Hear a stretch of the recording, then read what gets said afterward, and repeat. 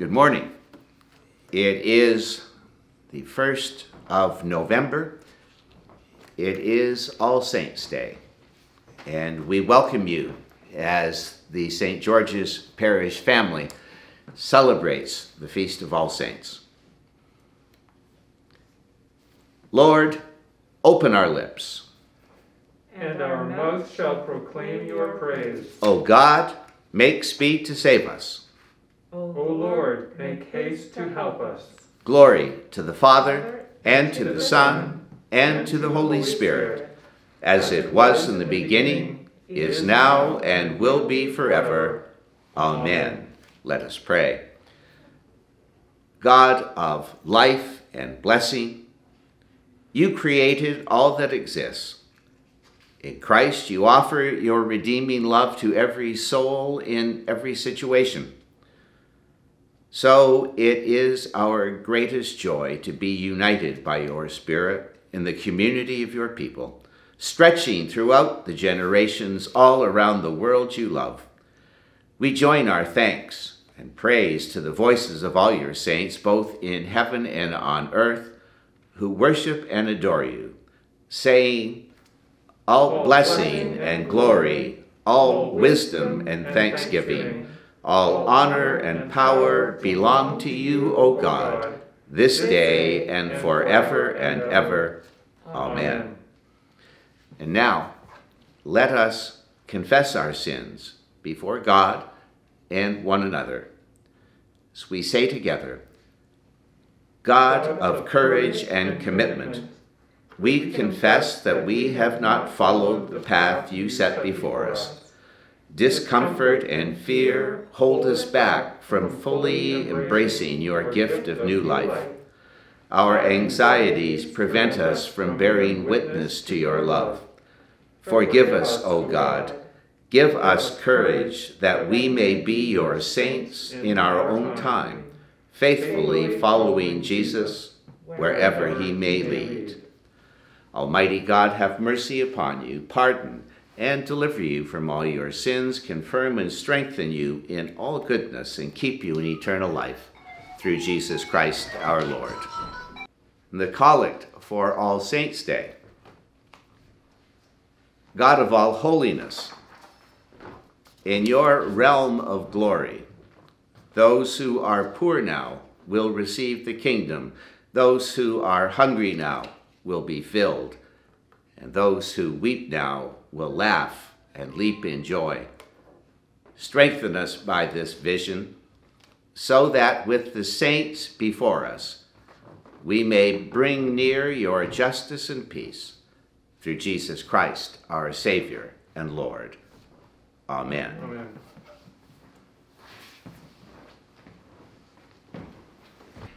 The first reading is taken from the book of Revelation. After this I looked, and there was a great multitude that no one could count, from every nation, from all tribes and peoples and languages, standing before the throne and before the Lamb, robed in white, with palm branches in their hands. They cried out in a loud voice, saying, "Salvation belongs to our God, who is seated on the throne, and to the Lamb." And all the angels stood around the throne and around the elders and the four living creatures, and they fell on their faces before the throne and worshipped God, singing, "Amen, blessing and glory and wisdom and thanksgiving and honor and power and might be to our God forever and ever. Amen." Then one of the elders addressed me, saying, "Who are these, robed in white? And where have they come from?" I said to him, "Sir, you are the one that knows." Then he said to me, "These are they who have come out of the great ordeal. They have washed their robes and made them white in the blood of the Lamb. For this reason they are before the throne of God and worship him day and night within his temple, and the one who is seated on the throne will shelter them. They will hunger no more and thirst no more.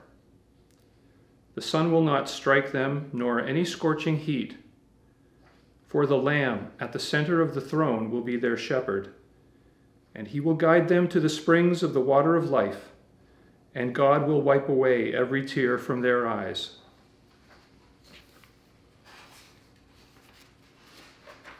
The word of the Lord. Thanks be to God. And now a song of praise. Glory to you, Lord God of our fathers. You are worthy of praise. Glory to you for the radiance of your holy name. We will praise you and highly exalt you forever. Glory to you in the splendor of your temple, on the throne of your majesty. Glory to you. Glory to you, seated between the cherubim. We will praise you and highly exalt you forever. Glory to you, beholding the depths, in the high vault of heaven. Glory to you. Glory to you, Father, Son, and Holy Spirit. We will praise you and highly exalt you forever. The second reading is taken from the Gospel of Matthew. When Jesus saw the crowds, he went up to the mountain, and after he sat down, his disciples came to him.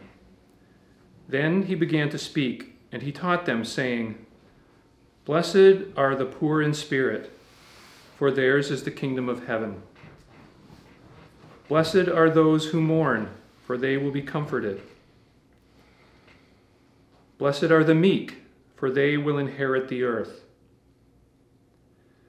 Blessed are those who hunger and thirst for righteousness, for they will be filled. Blessed are the merciful, for they will receive mercy. Blessed are the pure in heart, for they will see God.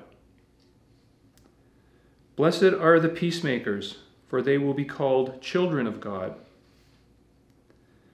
Blessed are those who are persecuted for righteousness' sake, for theirs is the kingdom of heaven. Blessed are you when people revile you and persecute you and utter all kinds of evil against you falsely on my account. Rejoice and be glad, for your reward is great in heaven. For in the same way they persecuted the prophets who were before you." The word of the Lord. Thanks be to God. I speak to you in the name of God, Father, Son, and Holy Spirit. Amen. So, what in the world was Jesus going on about in our reading this morning? His idea of blessedness doesn't really square with our experience. Blessed are those who mourn. I mean, my experience is that there's not a lot of blessing in the heartache that comes from losing a loved one, and comfort is awfully hard to come by. Blessed are the meek, for they'll inherit the earth. It kind of feels when we look around like it's the power brokers and the ruthless who are in control of things, and the meek get the short end of the stick. Blessed are those who hunger and thirst for righteousness, those who work for justice, especially for the marginalized and people of color. It seems like it's a bit of a fool's errand. Was Jesus just looking at the world through rose-colored glasses? It feels that way, which probably means we need to take a closer look at what's happening here. When we look at the setting at the beginning of chapter 5, Matthew, I think, drawing on the images of Moses receiving the commandments on Mount Sinai, has Jesus going up the mountain where he sits, assuming a position of authority, and begins to reinterpret the Torah. Begins to reinterpret the law and doing it from a position of authority. And who's he talking to? First, his disciples, the ones who are going to be the leaders of his kingdom movement, the ones who are going to be sent out to do his work, and the crowd. And the crowd would have been primarily made up of those folk who have been pushed to the margins, those folk who have been kicked around by life and know too well what it means to struggle and to suffer. And I think we need to be really clear that as Jesus speaks to them about blessedness, he is neither minimizing nor trivializing the reality of their suffering and their pain. Not at all. What he's doing, I believe, is making a proclamation, making an announcement. I love the way N.T. Wright in his Kingdom New Testament translates the word that we normally translate as blessed. And he translates it as wonderful news. Wonderful news for the poor in spirit. For theirs is the kingdom of heaven. Wonderful news for those who mourn, for they will be comforted. What's the wonderful news that he's talking about? I think this.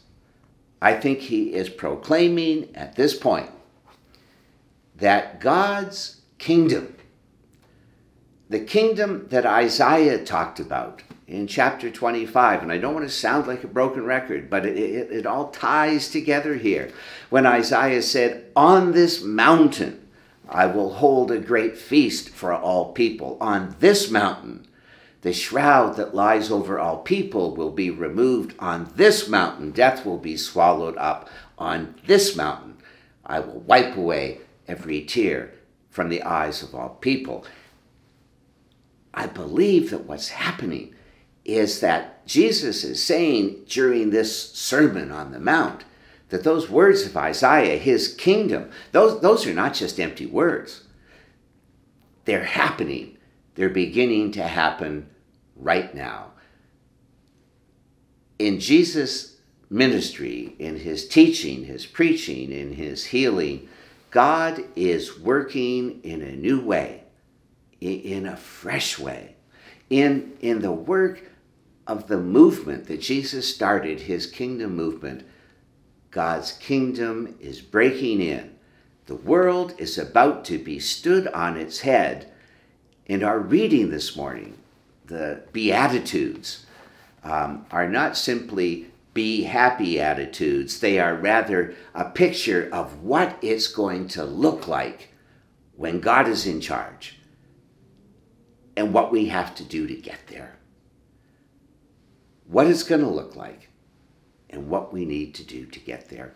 And he doesn't stop at the end of the last Beatitudes. I mean, that's where our reading today stops, but that's not where the sermon stops. He carries on and he says, listen, you are the light of the world. You are the salt of the earth. Be what you are. Be what you are. George Bernard Shaw, in his play, Joan of Arc, there's a wonderful, wonderful scene where Joan is desperately trying to get the weak, insipid future Charles VII to man up and to take some initiative. And it's not working. And so in frustration, she says to him, there is one thing on earth that you have never learned. And from curiosity and not a little bit of arrogance, he says, and what might that be? And Joan replies, Charlie, you have never learned that we are put on this earth not to do our business, but to do God's business. I think if we pay attention to the readings on this All Saints' Day, I think we are being told to be what we are and to understand that we are here to do God's business. We are here to be the light of the world. It's not enough to simply pray, thy kingdom come, thy will be done on earth as it is in heaven. We need to live it and to make that happen. But there's more, because All Saints it's the recognition that God's kingdom is about life on both sides of the grave. Some of you have heard me tell my favorite story from Greek mythology. And I'm going to tell it again because, like the stories from Scripture, I think we need to hear them again and again because we hear them differently every time. And in my case, I probably tell it differently every time, but that's okay.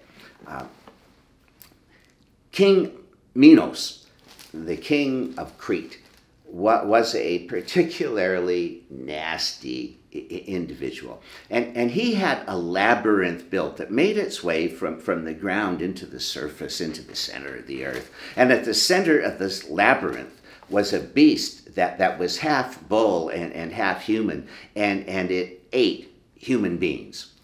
And King Minos, in his way of maintaining peace with King Aegeus in Greece, said, listen, every year, you need to send me 7 handsome, strong men and 7 beautiful young women so that I can feed them to the Minotaur, to the beast, or I will destroy you.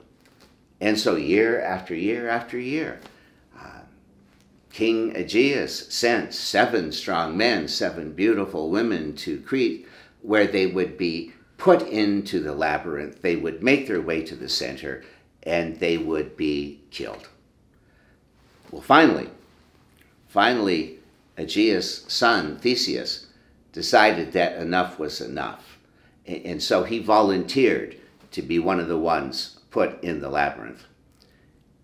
And when he arrived in Crete, King Minos' daughter, Ariadne, fell instantly in love with him. And the last thing she wanted was for this wonderful, incredibly handsome man to be killed. And so she created a plan. And she said to him, Theseus, I'm going to give you a piece of yarn, and you tie it to your belt, and you go in and do what you need to do, but then follow the yarn back out to safety. And so Theseus went into the labyrinth, and he could have stopped partway and come out, but he didn't. He made his way to the center. He killed the Minotaur, and then he followed the yarn back out to daylight, to freedom, and to the love of Ariadne. I love that story because I believe that the labyrinth is a wonderful metaphor for life. I believe that every human being who has ever walked the face of the earth has walked in that labyrinth, because life is a labyrinth full of twists and turns and dead ends.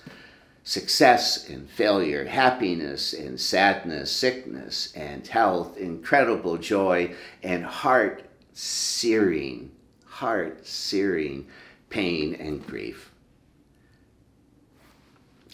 But for those of us who are people of faith, we believe that there was a man who walked that labyrinth, who destroyed the beast that we call death, and changed the way we look at death forever. And that man we call Jesus.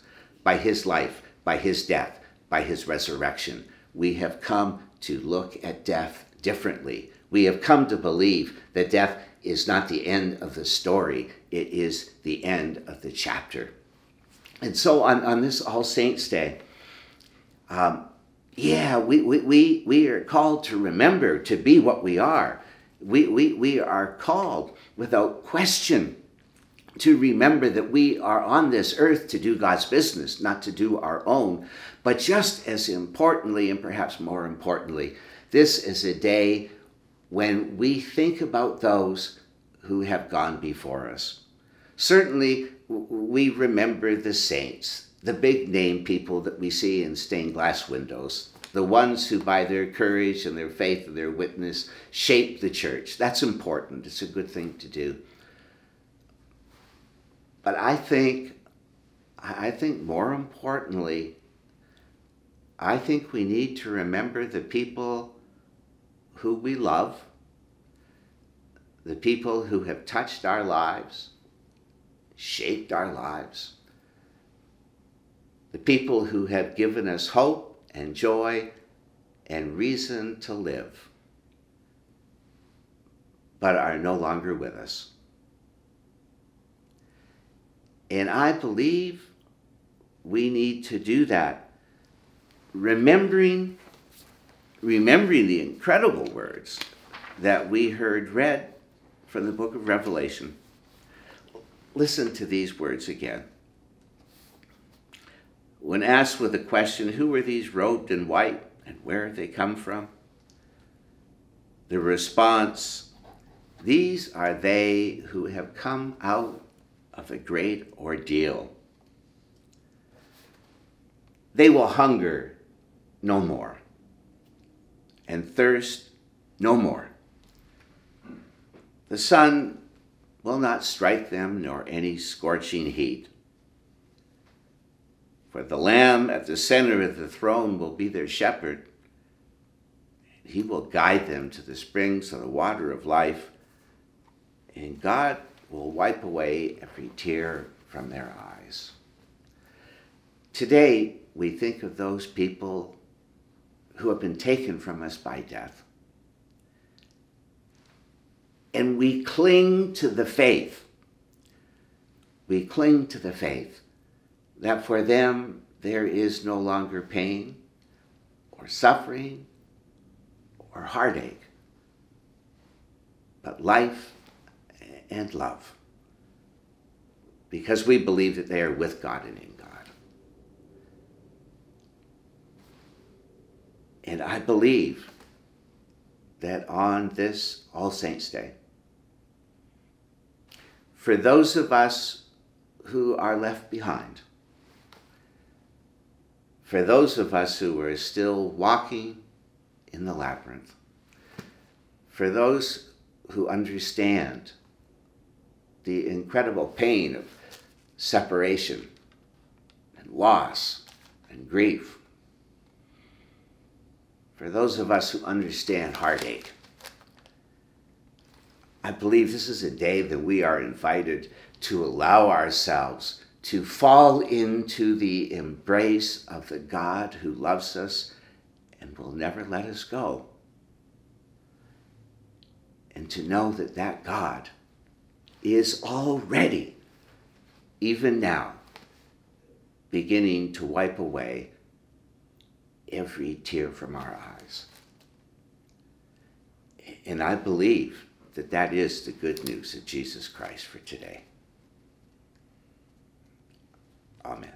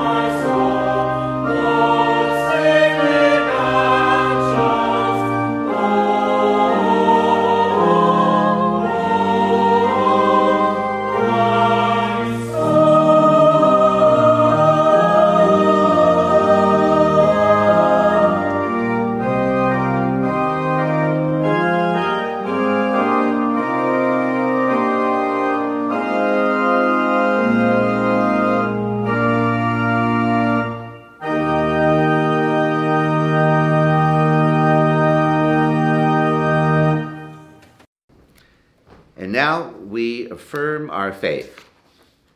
In the words of the Hear, O Israel, as we say together, Hear, O Israel, the Lord our God, the Lord is one. Love the Lord your God with all your heart, with all your soul, with all your mind, and with all your strength. This is the first and the great commandment. The second is like it. Love your neighbor as yourself. There is no commandment greater than these.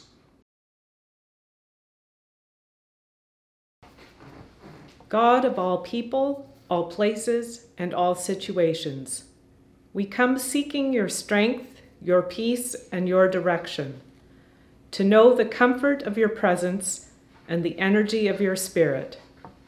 You have called us to work towards reconciliation in the world. Help us to live out the ways of your kingdom in your church and in our lives. God, in your mercy, hear our prayer. Jesus, you said, "Blessed are the poor." We pray for those who find themselves on the margins of the economy, suffering the anxiety and restriction of low income and the insecurity it brings. Challenge us in our stewardship so that this world will more and more reflect your kingdom, where there is enough for all and everyone can enjoy the blessings of your creation.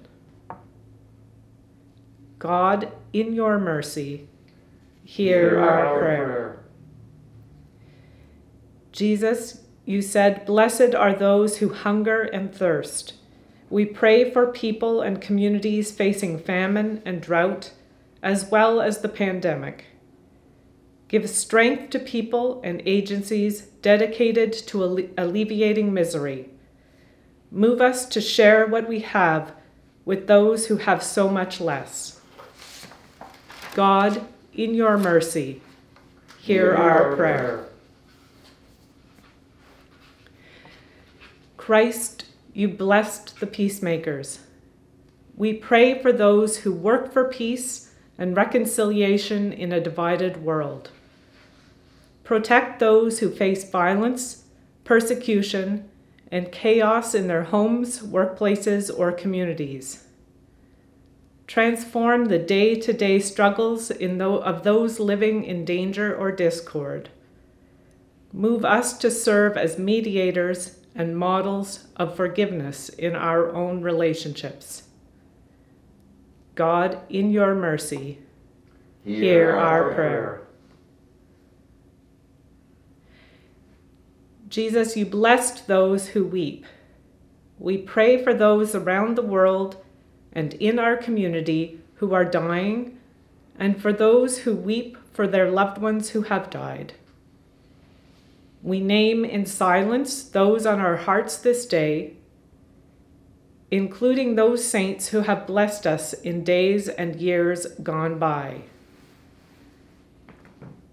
Especially today we remember Wallace Gordon Nesbitt, Bernard Coker, Gordon Nelson Frank, Evelyn Lutisha McNeil, Mabel Rusey, Reverend Canon Dr. Duke Vipperman, Alvin Percy Proctor, Cornelius Frank Vandervelde, Douglas John Dixon, Susan McLean, Professor John Hamilton Wiley, Reverend Thomas Bonema,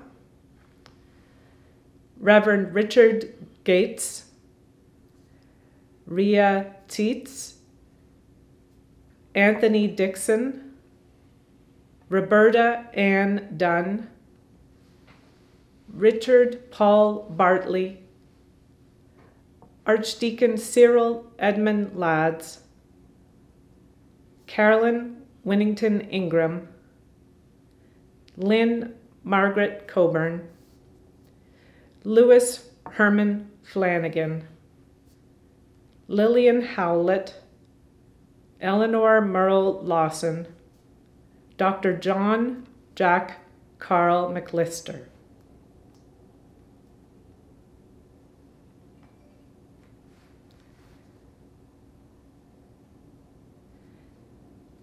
Keep us united in love with all who rest from life in this world but live with you. God, in your mercy, hear our prayer. Let us pray in the words that Jesus taught us, saying, Our Father in heaven, hallowed be your name. Your kingdom come, your will be done on earth as in heaven. Give us today our daily bread. Forgive us our sins as we forgive those who sin against us. Save us from the time of trial and deliver us from evil. For the kingdom, the power, and the glory are yours, now and forever. Amen. And now live this day with rejoicing, surrounded as you are by such a great cloud of witnesses. Take courage as you face each new challenge, and comfort when you pick yourself up from a fall. In whatever good you choose to do, precede it with hope, accompany it with prayer, and follow it with thanksgiving. And the blessing of God most wonderful, whom the saints have trusted as Father, Son, and Holy Spirit, be with you today, tomorrow, and forever. Amen. Amen.